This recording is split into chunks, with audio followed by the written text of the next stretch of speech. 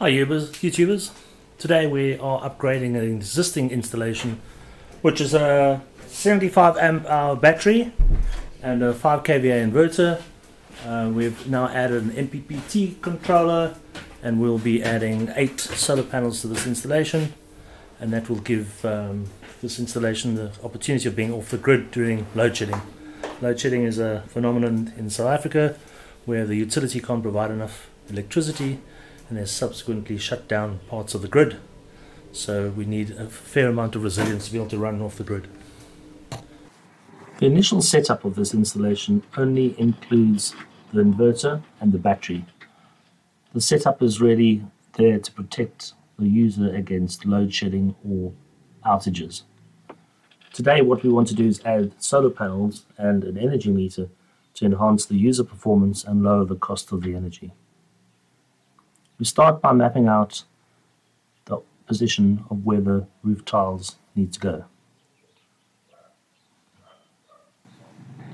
I like to take the cardboard packaging that the panels come in, cut out the panels and lay them out on the roof so I can be sure that the orientation and the size and the fit are optimized. In this case we're leaving a small gap between the two strings, so we've got access to be able to clean the panels and also for ease of installation. The roof orientation is almost due north, which in the southern hemisphere is the correct direction, and the space is fairly generous, so we have a fair amount of flexibility. Next I like to lay the rails out onto the roof so I can check the spacing between the rails in accordance with the roof hooks that fit underneath the concrete tiles. After some juggling around, we found the optimal position, and we can start to lift each tile to establish where the rafters are, to fix the roof hooks to the rafters. Once the roof hooks are fixed, we can then fix the rails, and we can start populating the panels.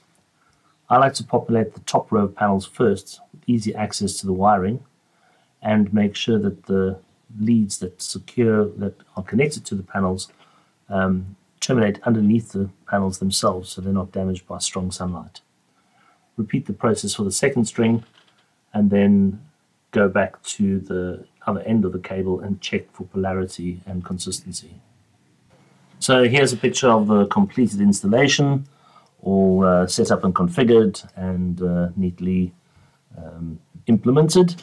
You can also see in this image that the grid meter is now part of the ESS system, the energy storage system, and that is the part that I talked about earlier, that is controlling the balance between the whole setup. And last but not least, you can see on the dashboard what the entire system looks like. This dashboard is particularly useful for the owners, as they can start to manage their energy consumption and adjust their lifestyle to be more efficient.